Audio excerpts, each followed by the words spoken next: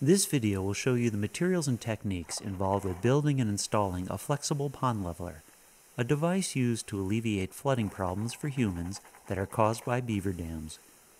Flexible pond levelers are highly effective at alleviating problems while preserving the wetland ecosystems created by beavers and their dams.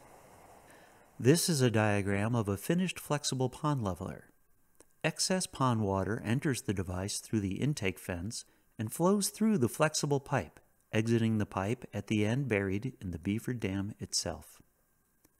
Let's start by learning about building the intake fence. This fencing is called goat panel. It measures 4 feet wide and 16 feet long. It is made from 6-gauge galvanized steel and has 4-inch mesh. Heavier 4-gauge steel fence can also be used, but it's more difficult to bend and cut than 6-gauge.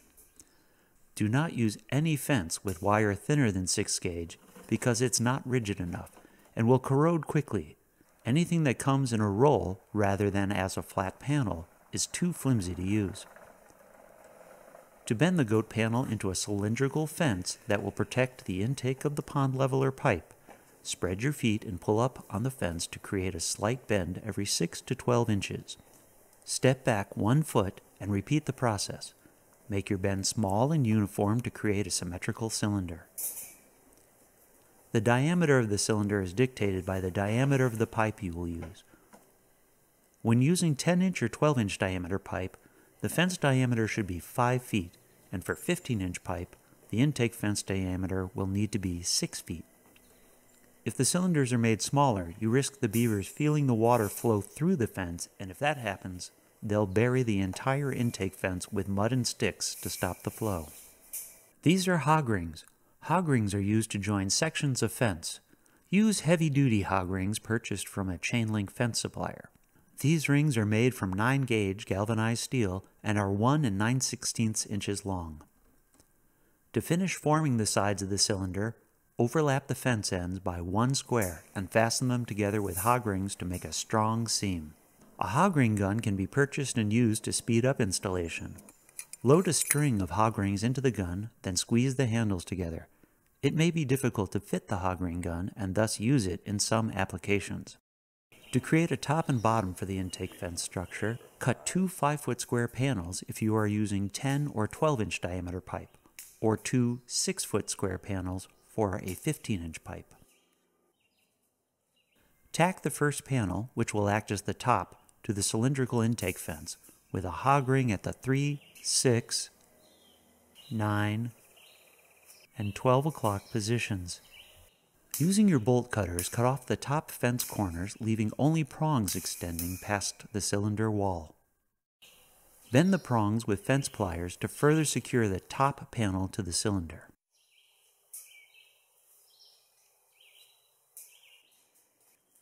Flip the structure and follow the same procedure to enclose the bottom of the intake fence.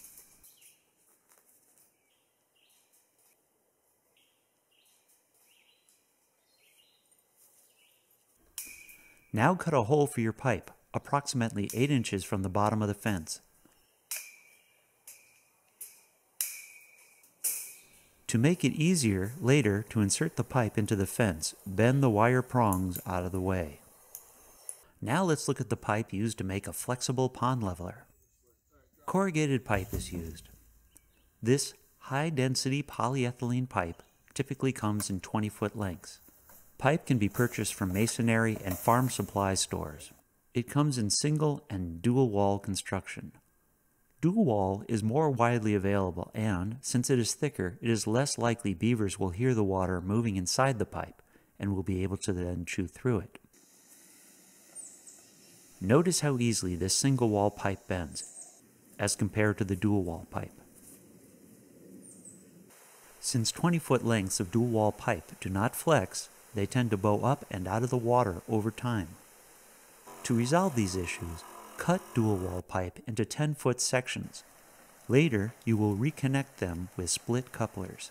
This allows the pipe to have a little more flexibility and decreases the chances that the pipe will float after the installation is complete. Before heading out to a project site, slit the pipe with a circular saw to allow air to escape and prevent the pipe from floating. Only a single slit is needed for single wall pipe. Dual wall pipe needs a single slit at the top of the pipe and 4 slits at the bottom to allow each ridge to fill with water so the pipe will sink. Set your circular saw depth so only the high points of the corrugations are slit and not the low points. Transporting pipe and fencing can be done on a ladder rack such as this or on a trailer.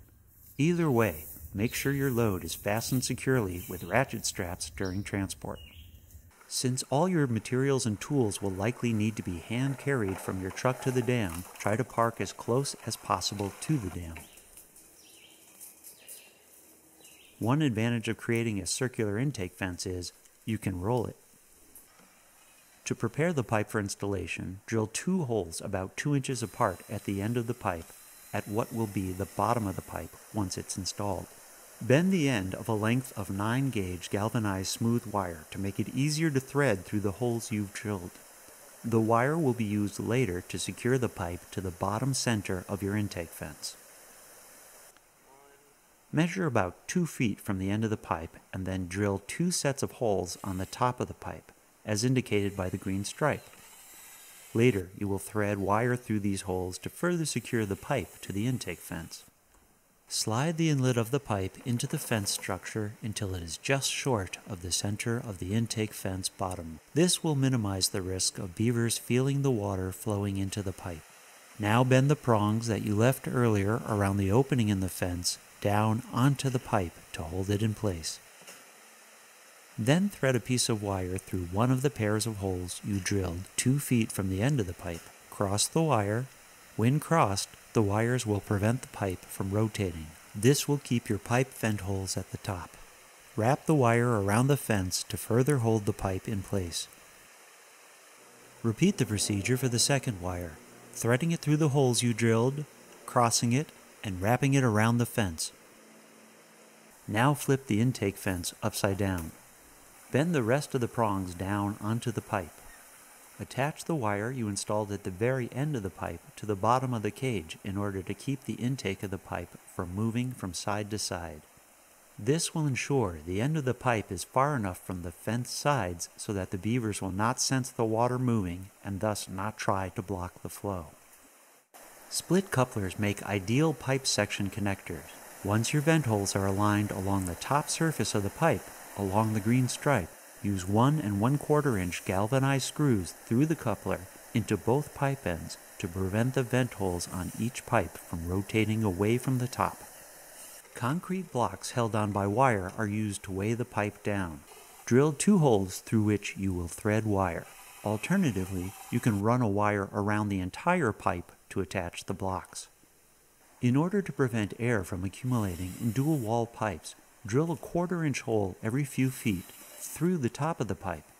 This will allow gases that accumulate from biological activity to escape the pipe. If you don't do this, eventually gas will build up inside and your pipe is likely to float to the surface. With the intake fence still upside down and positioned next to the water, tie pontoons made from plastic pipe to the bottom of the intake fence, perpendicular to the pipe. When tying the pontoons to the side wall of the intake fence, use shoelace knots. It is very important that these knots can easily be undone with one pull when you are out in the water. Difficulty releasing the pontoons in deep water can result in your pond leveler sinking prematurely and landing on its side rather than in an upright position. Sometimes there are submerged obstacles, such as tree trunks or boulders, that may get in the way of your pipe lying on the pond bottom. Scout the area first, feeling with your feet if the water is deep, before you float your device out into the pond. By floating the device on pontoons, one person can maneuver it into position and install it. Attaching concrete blocks to the pipe before you sink it in deep water will help keep the pipe on the pond bottom. Rest the outflow end of the pipe on the dam before you sink the intake fence. Having tied the pontoons with knots that are easily untied is critical at this next stage of the installation. Untie the pontoon closest to the beaver dam first and roll it back to the second pontoon. Your pipe will start taking in water. Untie the second pontoon and let both pontoons roll out from under the intake fence while you guide the fence as it sinks so it doesn't flip on its side. Before breaching the dam, secure your pipe to the side of where you will be working to keep it out of your way. The first step in breaching the dam is to remove sticks from the downstream side of the dam at the point where you plan to dig your pipe trench. Then, continue digging the breach trench from the top of the dam. Save as much of the excavated material as you can on top of the dam for later use and to minimize downstream silting. Some of this work is best accomplished using just your hands.